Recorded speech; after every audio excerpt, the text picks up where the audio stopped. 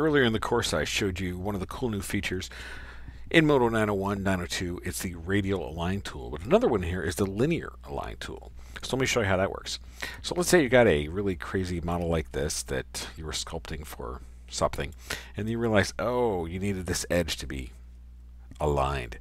Well, what you can do is select this edge like that, and you can see how it's all curved in here. Choose the linear align tool under the deform tab, hit linear, click, and it straightens it out. Now down here in the tools, you can see that the weight of this you can increase or decrease, which is great.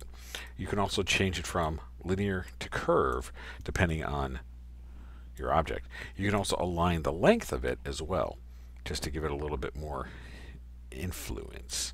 So this has come in really handy when I've been just modeling things and suddenly, you know, parts of it get out of whack. Perhaps you're using the element move tool, which is the T key, and you're just kind of adjusting and you realize, oh, that top edge needed to stay a little bit more straight.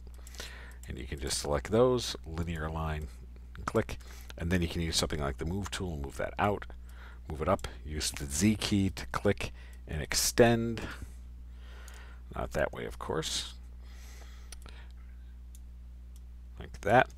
Okay, so very nice little tool. Think about it if you're doing character work, if you're doing some architecture, things like that, where you have a couple of points that just really need to be aligned. You don't necessarily need to join them with something else, but you need to kind of just straighten them out.